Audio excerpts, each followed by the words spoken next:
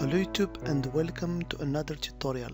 So today I'm going to show you how you can hide or show your partition using Diskpart. So are you ready? Let's get started. So for example, let's say that we have, for example, here in my PC I have a total of 5 partitions, and let's for example hide this partition here which called downloads that has the drive letter E. So in order to do that, it's very simple. I will open my run dialog using shortcut Windows R key.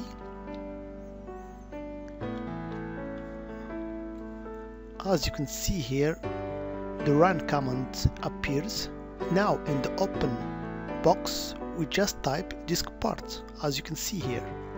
Then we hit OK. As you can see now, we have the Diskpart command prompt. So the first thing to do always is to list your partitions. You can do that using the command list volume. As you can see now, I have a total of 7 volumes. So let's say for example I want to hide this partition here which has the drive letter E, which called downloads. So first we have to select it using the command select volume, and we can just give the letter as a parameter here, for example E. As you can see now, the volume 4 is now selected.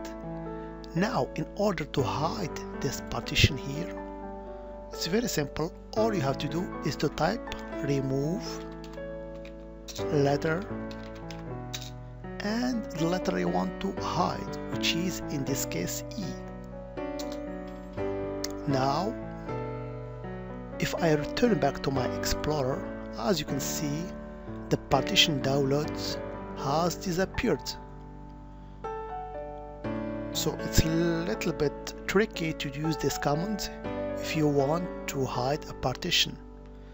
So if I want to return it back, so to show it again, it's also very simple.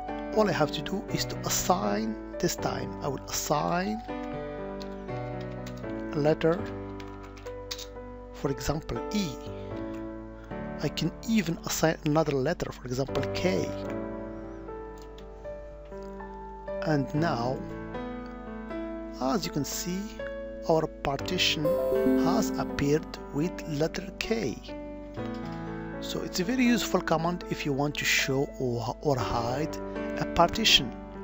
But you have to remember that in order to do that, you have to select first the partition you want to work on. So always select the volume you want to hide or show, then execute one of this command. Remove to hide or assign to show. So it's very important to select it, otherwise it will not work. I hope it has been informative for you, and I want to thank you for viewing. Bye bye.